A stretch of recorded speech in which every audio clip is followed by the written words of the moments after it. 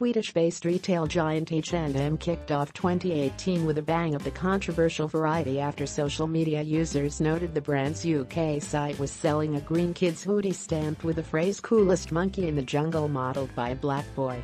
It could have been nothing but a cool green hoodie for children, except naturally social media lit up with a viral response to the ad campaign, which some label as little more than casual racism.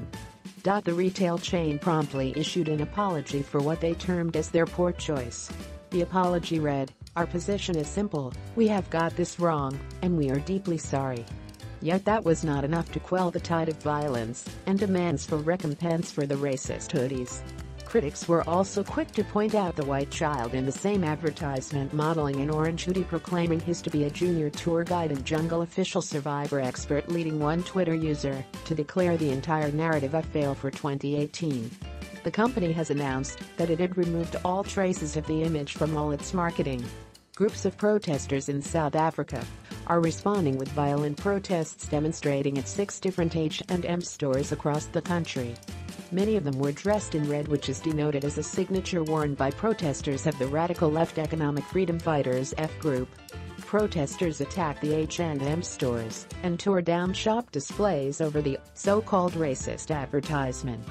Innocent shoppers and bystanders were forced to flee as chanting gangs swept through at H&M stores across the city, including Africa's flagship store in the upmarket suburb of Sandton.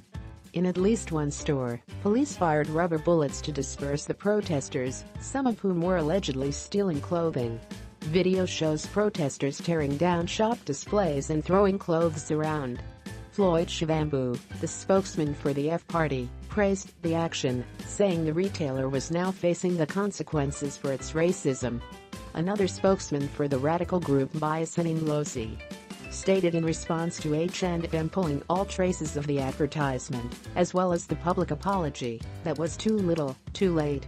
Ndlozi took to social media to post pictures of a vandalized H&M store and video footage of chanting F supporters, stating, "The time of apologies for racism are over, there must be consequences to anti-black racism, period." The Economic Freedom Fighters F is a South African revolutionary socialist political party started by expelled former African National Congress Youth League ANCIL president Julius Malema and his allies, in 2013.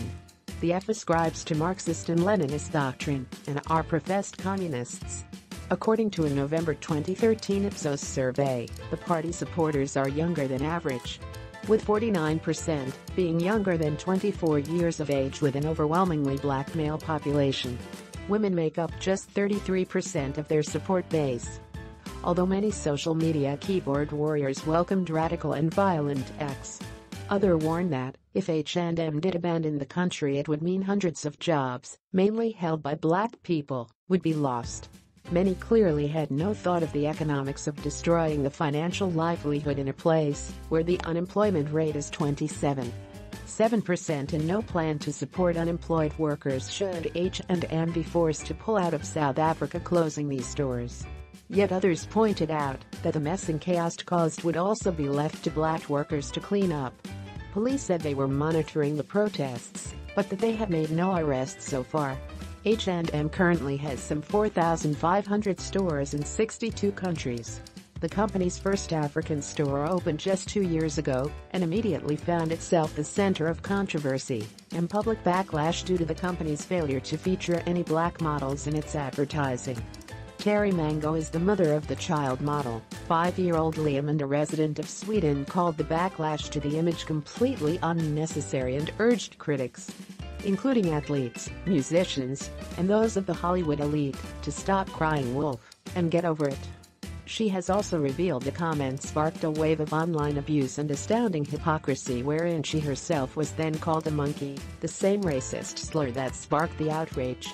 Another person was quick to point out that this was a UK advertisement, not an American or an African one, and expressed their frustration that Americans and Africans were attempting to force those people in the UK to adhere to the exact same moral ideologies and rules as they do. At Random Human tweeted, "Most UK people wouldn't think anything of this. I imagine an little monkey is a common pet name for kids in the UK. That picture in the UK site is for UK audiences."